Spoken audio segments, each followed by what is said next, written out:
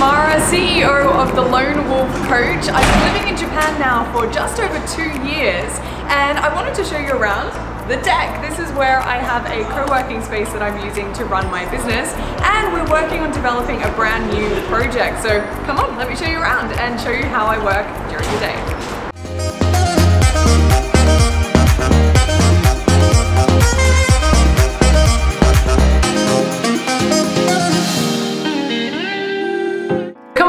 See the deck. So on the ground floor here we have the general co-working space, so anybody can pop in at any time. You can pay for half hourly or hourly rates, and if we come over here we actually have the CEO of the deck, Tomo. Hi, how's it going? Good. Just to say hello to everyone who wants to come to Japan. Yeah, welcome to the deck. They should definitely pop in, right? Great space. Yes, welcome.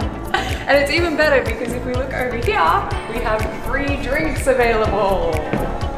So we have teas, coffees, soft drinks. We also do free salads as well. And also, if you're looking at doing any 3D printing or printing large banners, we have the facilities here in our special fabrication space. We also have a conference room in the corner, and as you can see, there's lots of whiteboards around to be doing some planning work as well. My main business that I focus on is my one-on-one business coaching. So I'm a strategy coach. So I help people with like big impossible problems who are maybe wanting to start a business or wanting to take their business to the next level, to look at what their goals really are. So getting clear on their vision and then planning the strategy on how to get there, and then helping them work on building the skills they might need or changing their mindset around things that are holding them back, and basically achieve their goals. The people I do tend to prefer to work with are people that are really driven and are really keen to kind of do big things that might seem impossible or scary, that are in something that's inspiring to me personally as well. I love working with those kinds of people. It doesn't matter if they're working on technology or entertainment or restaurant. I love learning about new industries and new projects. So the other two things that I work on is my day job, which is working as a manager at an English school out here in Japan.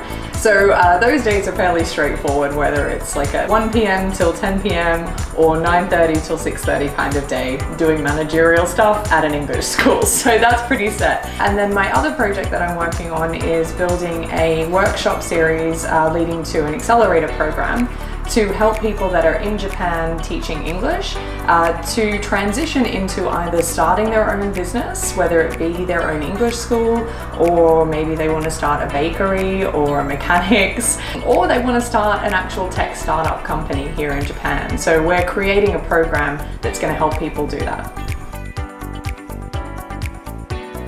The thing that we forget is that everyone who comes here to teach English has a degree in something, because it's part of the visa process, it's a requirement. So I think there's a lot of people here that are teaching English that have the capability to be doing a lot more.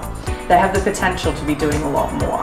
And I think it's easy to get, I wouldn't say stuck, but get put in that kind of situation where you're making a decent, comfortable wage as an English teacher, you're enjoying life, like it's comfortable, you can pay your bills.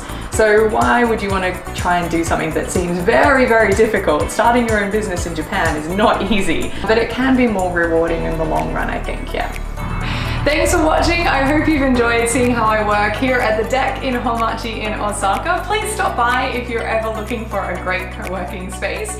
And if you are looking for some coaching help, I'm always looking for exciting, fun, and inspiring new clients with big, impossible goals. So head to thelonewolfcoach.com. There's a link down below. And if you want to find out more about the deck space here, thedeck.jp, also down below. And our accelerator program is s2cjapan.com. See you soon.